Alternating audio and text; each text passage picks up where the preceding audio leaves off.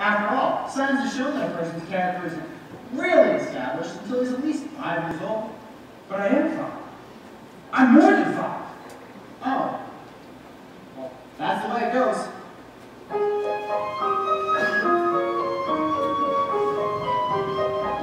The only thing wrong with Charlie Brown is his lack of confidence. His inferiority and his lack of confidence. His clumsiness, his inferiority, and his lack of confidence.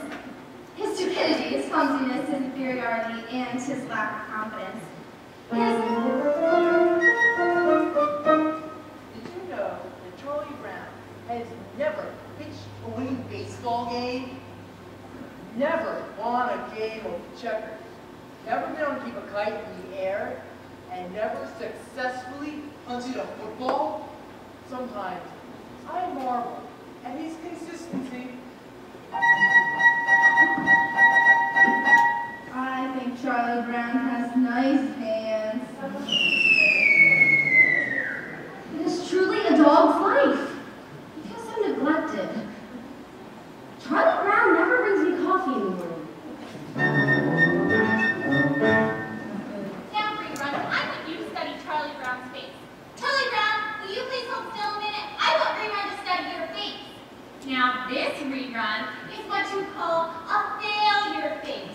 Notice how it has failure written all over it. Study it carefully. You rarely see such a good example. Notice the deep lines, the dull, vacant look in the eyes. Yes, I would say this is one of the finest examples of a failure face you're allowed to see for a long while. Sometimes I like to wake up early and watch the sunrise. And I think how beautiful it is. And how my whole life lies before me. And I get a very positive feeling about it. Like this morning, for instance. The sky's so clear and the sun's so bright. How can anything go wrong on a day like this?